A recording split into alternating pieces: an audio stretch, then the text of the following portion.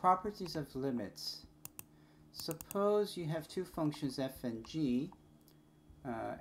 F goes to a as x goes to a. G goes to b, capital B, as x goes to lowercase a. If that is known, then there are several things that you can say about the sum of the two functions, or subtraction, or division, multiplication. Now, if you have f plus g, what's the limit of this function as x goes to a? Well, f will get closer and closer to a, g of x will get closer and closer to b, therefore their sum would get closer and closer to a plus b. Now this is kind of obvious if you thought in terms of examples, so I'm not going to spend too much time explaining why, even though the textbook actually writes these as if properties to be memorized. You really shouldn't memorize these, it's because it's just obvious. So if you subtract, you get a minus b.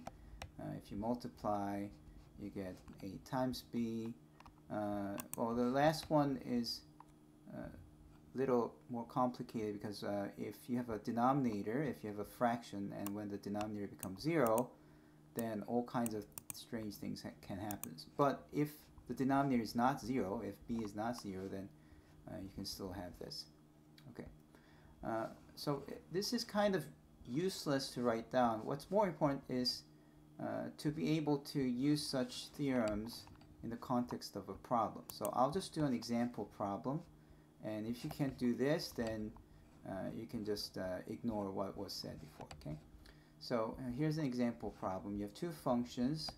F of 3 is 4, g of 3 is -1, whereas limit of f of x as x goes to 3 is 2, and limit of g of x as x goes to 3 is -5. And you're asked to compute the following. Now at this point, you might be a little confused. How can you have a value of the function different from its limit? Well, you can. So let me just explain this a little bit, and then after that we'll try to explain the problem. Okay, we'll try to solve this problem. So first I want to show you an example of such a function. So suppose you have a function which at 3, the value of the function gets closer and closer to 2, meaning that here's 2, and the function gets closer and closer to 2, both left and right. So you have this.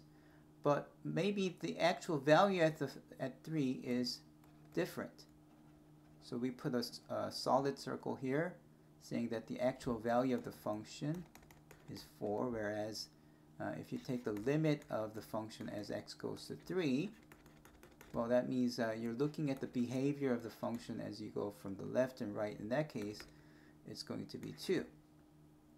Because if you get closer and closer to this location 3, the height of the function gets closer and closer to 2.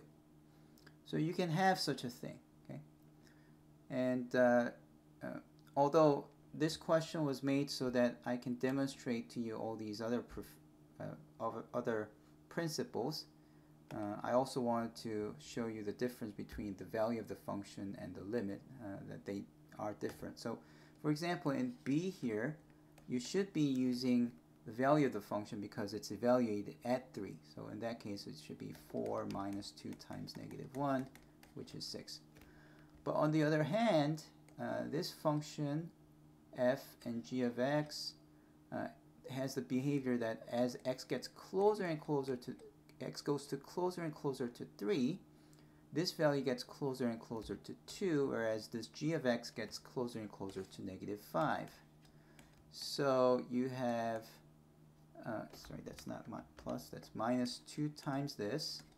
So it's 2 minus 2 times -5, so that's going to be 2 plus 10, which is 12.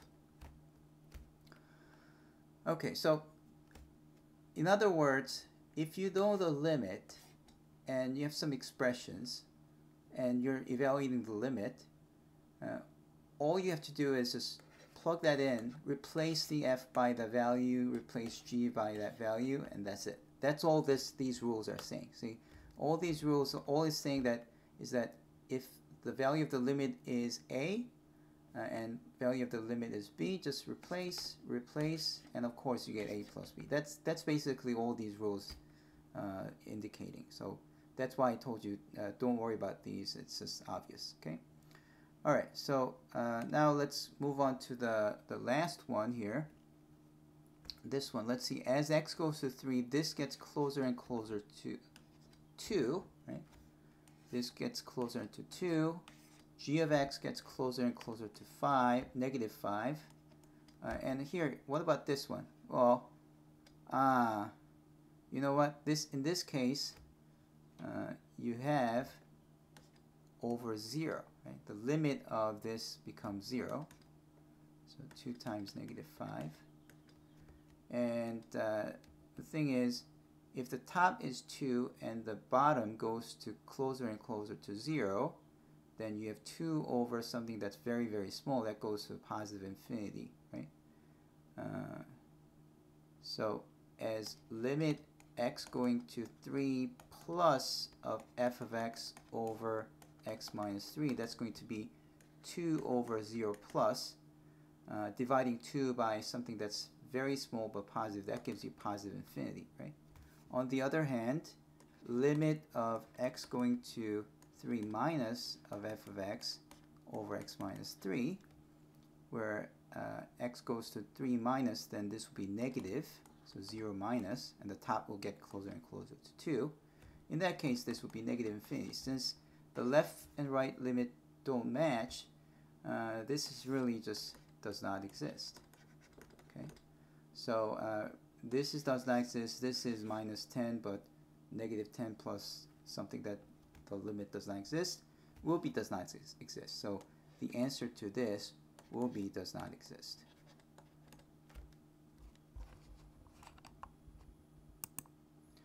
What if instead of x minus 3 you had f of x over x minus 1?